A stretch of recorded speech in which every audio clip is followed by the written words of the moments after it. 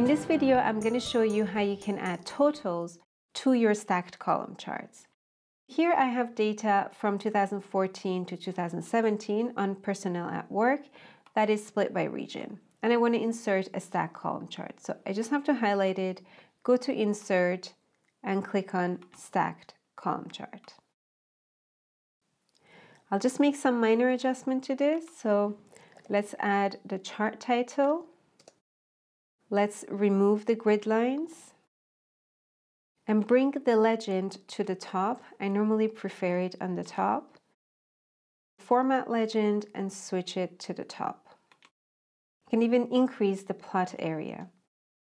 What I also want to do is bring the bars a bit closer together. So right mouse click on any of these stacks, go to Format Data Series and reduce the gap width. So I'll go with 90 here.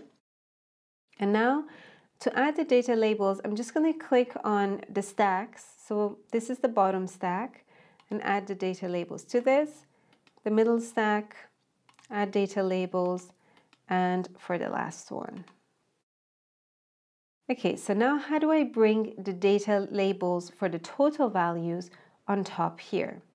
Well, the first thing that you need to do is to add a new series to this. So anything you want to bring into a chart needs to be numbers, right? Because on a chart, you always define the position of your series. So I need the numbers and I need to bring them in. So first of all, I have to add the total here to my table. And that's basically the sum of all the regions per year. And now I have to bring it in the chart. So I'm just going to right mouse click somewhere, go to Select Data, Add. Series names, always give your series a name so that you can click on them or you can find them later. And the values are these. Okay? And that's okay. So by default, it's thinking that I'm adding another stack to it, right? And it's doing the right thing, but I don't want a stack. So I just have to go back and change the series chart type of my total series of this last one from a stack column to, what do you think? To the XY scatter. So this way I get points, I get markers on there. The thing about this right now is that the position of the marker is actually my total value, right? So all I have to do is select the markers, and you see I can't really select them, it's difficult. Whenever it gets difficult to select something in the chart, just activate the chart series options and go here from this drop down, select the series that you want to format. So that's the total series. And to this series, I want to add data labels. And now I have to click on the data labels because I want to format them.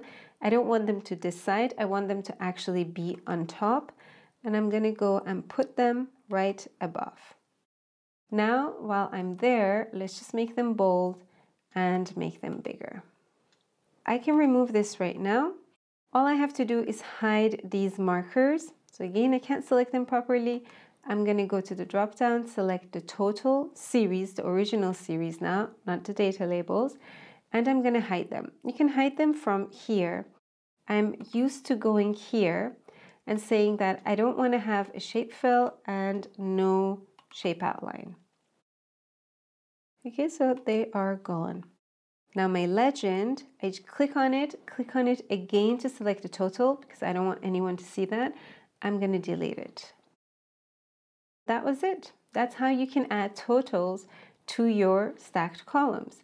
This is all dynamic, so let's just test by changing the America 2017. Let's change it to 500. Okay, the total changes, the stacks change.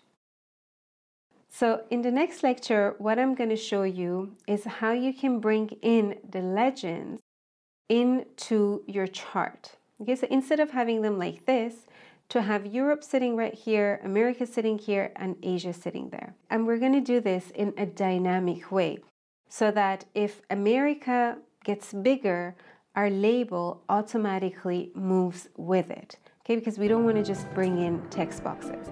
Thank you for watching and hope you enjoyed this video.